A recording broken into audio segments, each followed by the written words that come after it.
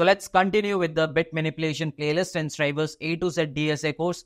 But before that, hey everyone, welcome back to the channel. I hope you guys are doing extremely well. So the problem that we will be solving today is divide two integers. Now the catch over here is you cannot use the division operator. Yes, you cannot use it. So you'll be given a dividend, you'll be given a divisor, and they will be in the range of integer, which is basically minus 2 to the power 31 to 2 to the power 31 minus 1. That's the range. And the divisor will never be 0. So you'll be given a dividend, you'll be given a divisor. Now your task is to divide them. So if you divide them, you'll get 7 point something. You'll have to return down the integer value, not the decimal. You can truncate everything after the decimal point, and you'll have to return me the integer value. Now, in case, let's assume we are given a dividend which is something like minus 2 to the power 31, and you're given a divisor which is something like minus 1. Now, if you go ahead and divide it, what will happen is the value that you'll get is 2 to the power 31, and this one cannot be stored in an integer range because the integer range will only store from minus 2 to the power 31 till 2 to the power 31 minus 1. I've already explained why does it happen in my first lecture. Go back and watch it. So if something like this happens, what you'll be returning is the maximum value, which is basically this one, integer max. Integer max is 2 to the power 31 minus 1. That's what you'll be returning. And similarly for the negative as well, if the negative overflows, you will be returning integer minimum. Got it? So what will be the first solution that comes to your mind? Now the extreme naive solution that I can think of is, okay, I'm going to start with 3. I'm going to add another 3, that's 6. I'm going to add another 3, that's 9. Another 3, that's 12. Another 3, that's 15. Another 3, that's 18. Another 3, that's 21. Beyond this, I cannot add. So I'll keep on adding divisors till I can. So the number of divisors that I could add was 7. And that's going to be my answer. Now this will work. If I have to write down the code, it's going to be, okay, initially we can start with 0 and a counter 0. Where I can say value, instead of value, I can say sum. That's a better one here. Sum is 0 and counter is 0. Okay, cool.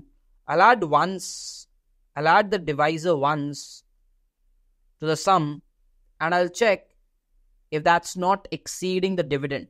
And if that's okay, I can do a counter equal to counter plus 1. That means I'll add it once, and I'll just sum plus equal to the divisor. And I'll keep on doing till I can. And at the end of the day, I can print down the count, and that will be it. But what will be the time complexity of this one? Will this work? Now imagine you're given a divisor as 1. Just imagine you're given a divisor as 1. In that scenario, the time complexity will be big O of dividend. Right? Because if you're given a huge number like 2 to the power 31 minus 1, and you're given the divisor as 1, gonna add it on till 2 to the power 31 minus 1 times. That's a lot of time. And it will be giving you a time limit exceeded. But this is where this solution doesn't work, and the interviewer will ask you to optimize this. So I know one thing. I need 3 into 7. Right? Like I have to multiply the divisor by 7 times. Can I derive something out of it so that I can do it in a faster way? Maybe yes. Let's see how. Can I write 7 as powers of 2, like the 7 as powers of 2? Maybe yes. I can write it as 2 to the power 2, which is 4, 2 to the power 1, which is 2, plus 2 to the power 0. Makes sense because this is 4, this is 2, and this is 1, and if you add them up, you'll get 7. Okay?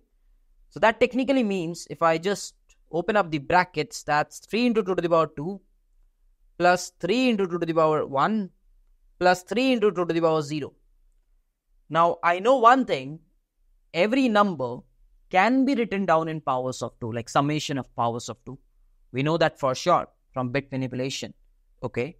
So can I say the first thing that I'll remove from 22 will be not 3, rather 9, rather 12.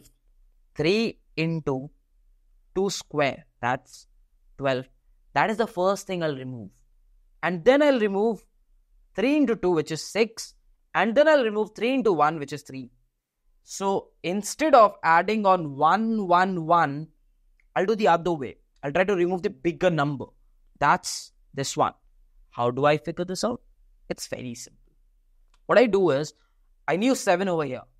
So I did a bit of reverse engineering. And I did figure this out that we'll have to play in terms of powers of 2. Right? I did a bit of reverse engineering. Now I'll try to do it in the forward engineering. How can I do that? It's going to be very simple. I know one thing. From 22, I'll have to remove 3, but in powers of 2s. First power of 2 that I can remove is 3 into 2 to the power 0, which is 3. I can remove it. Maybe I'll try to look to remove a bigger number. That's 3 into 2 to the power 1. That's 6. I can remove 6. 3 into 2 to the power 2, which is 12. I can remove 12 as well. 3 into 2 to the power 3, which is 8 into 3, 24. I cannot remove 24. So the biggest number that I can remove will be this one. Perfect. So try to remove 12. If I remove 12, the number that will be left out will be 10. Correct? So I've removed 12. And that was 2 to the power 2. 3 into 2 to the power 2. So just store it somewhere, which is typically 4. Store it somewhere. Okay. Now I'm left out with 10. Can I remove 3 into 2 to the power 0? That's 3 from 10. I can. Can I remove 3 into 2 to the power 1? That's 6. I can. Can I remove 3 into 2 to the power 2? That's 12. I cannot. So typically, I can remove 6. So I'll be removing 6 and I'll be left out with 4. How much did I remove? 2 to the power 1. That's typically 2. Perfect. How much am I left out with? 4. Let's try. 3 into the smallest. 2 to the power 0, that's 3. Can I remove 3? I can. 3 into 2 to the power 1, that's 6. Can I remove 6? I cannot.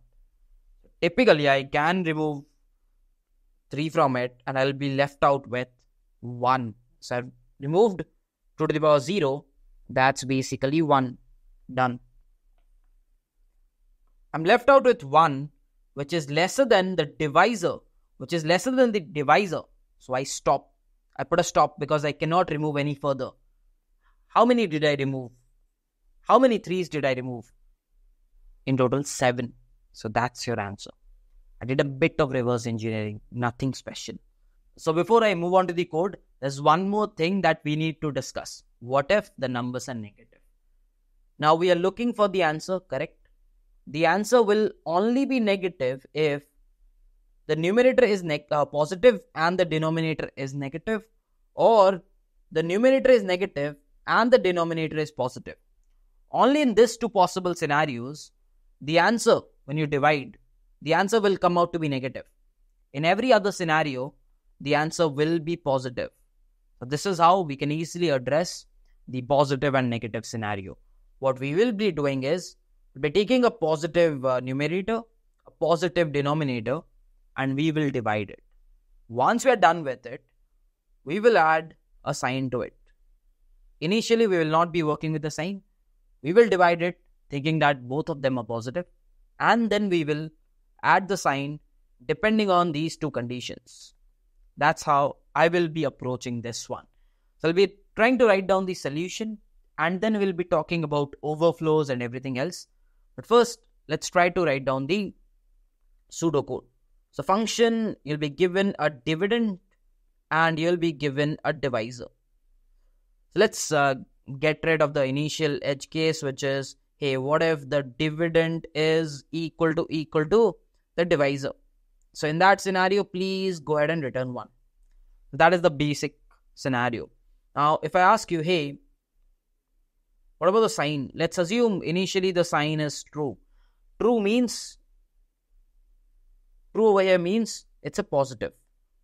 I know one thing, it will only be negative if the dividend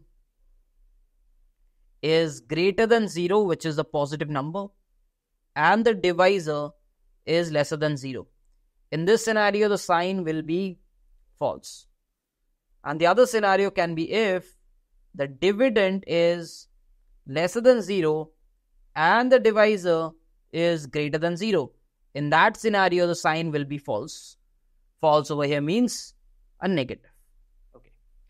So I've dealt with the sign thing, right? Now what is the next thing? I need to make sure that both of these numbers are positive. So we are done with the sign thing. Now what is the next thing? We will be operating with positive numbers. So let's take the absolute of dividend and store it in a variable known as n. And let's take the absolute of divisor and store it in a variable d. Let's assume the initial is 22 and d is 3. What were we doing? We were checking 3 into 2 to the power 0, which is 3. I'm very sure this is possible, right? This is possible. And then this one. I'm very sure this is also possible. I'll keep on doing it, and we figured out that 12 was the first number, was the last number till which it was possible. Then we removed 12 and we were left out with 10. And then again we started for checking for which 3 was it possible. So first we do with 22, then with 10. So we were doing multiple iterations. Thereby I can say, okay, I will be doing the iteration till I know the denominator is lesser than equal to numerator. That means I can still remove. Perfect. I'm very sure that counter 0. Now what do I mean by counter 0? 3 into 2 to the power 0, this 0. I can remove this one. I'm very sure. I need to check, can I remove the next one? Why am I sure? Because if I'm checking for this one, that automatically proves it. Okay, let's check for the next one. Till how much can I remove? I'm like, okay, numerator greater than equal to, I know the denominator is 3 into 2 to the power counter plus 1. Let's check for the next one. That's what I'll write. That's what I'll write, isn't it? Because if counter is 0, I'll check for the next one. Can it remove? And if it can, maybe I'll do a counter plus plus. Maybe I'll do a counter plus plus. Makes sense, right? I'll be checking for 3 into 2 to the power 1. Then 3 into 2 to the power 2. And that's the max it can do, because when counter reaches 2 and it checks for 2 to the power 3, it cannot, because this will be 24 and hence this condition will be false. Okay, done. Can I just rewrite this as d left shift of counter plus 1? I can, because this is equivalent to writing d into 2 to the power counter plus 1. Simple bit manipulation. Simple bit manipulation. When you do a left shift operator with some value, that goes to the power of 2. Perfect. So I know this much can be removed. So thereby, can I say my answer, maybe you can take an answer as 0 and you can say, okay, answer plus equal to 2 to the power count, because that many 3's can be removed. If you remember, initially we could remove 3 into 2 to the power 2, which was 12. So you added 4 to your answer. So I've added 4 to my answer. Again, 2 to the power count can be written as 1 left shift of count, because this is nothing but 2 to the power count in bit. Okay, done. Now what is the next thing? I need to take it out of the number as well. Numerator minus, how much will I take? 3 into, so that's divisor, into 1 left shift of count, because that is the number that I'll be taking out. That's the number. D into 2 to the power 2. Initially 3 into 2 to the power 2 is what I'll be taking out. Perfect. And again, after this iteration, I'll again come over here where n will be 10 and d will still be 3. And I'll again find out what's the minimal power of 2 that I can remove. It'll keep going. So once the division is completed, this answer will be storing your answer. And if you remember, there were some conditions. So you can just keep a check, because we know the answer will always be positive. If the answer goes beyond 2 to the power 31, because this cannot be stored. The maximum an integer can store is this one. Thereby, if it goes beyond this and the sign is positive, which is true, you will be returning an integer max. That's what you will be returning. And you can have one more condition where the sign is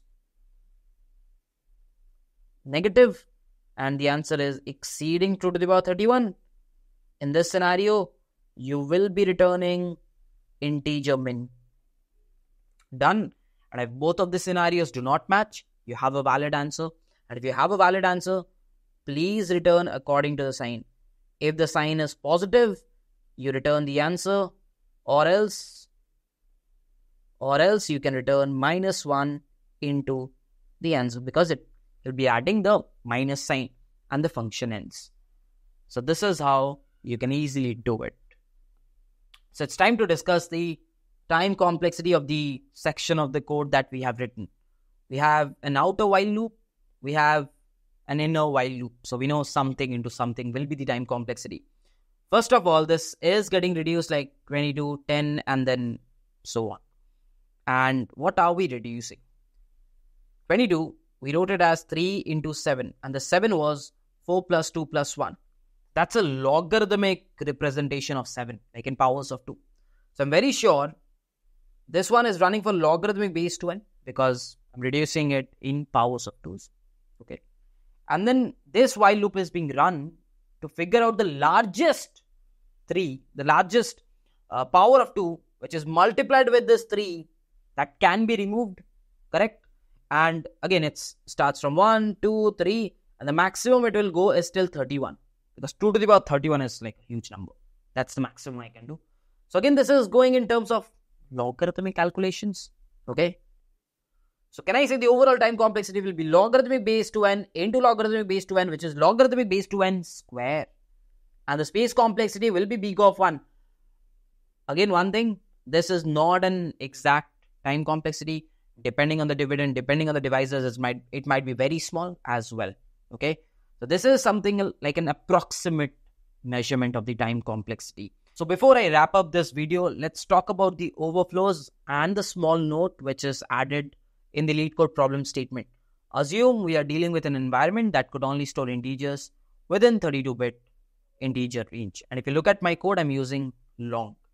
Before I move on to the explanation, why am I using long? When it is clearly stated that we are dealing with an environment that could only store 32-bit. This is lead code number 29, which means this problem was set probably 5, 6, 7 years down the line. And they didn't think about it, or they didn't modify it. Why do I say this? If I take the dividend to be minus 2 to the power 31, and there is a line where I'm writing equal to absolute. So when you do an absolute of minus 2 to the power 31, you will get 2 to the power 31. And this cannot be stored in an integer, because integer can only store this much.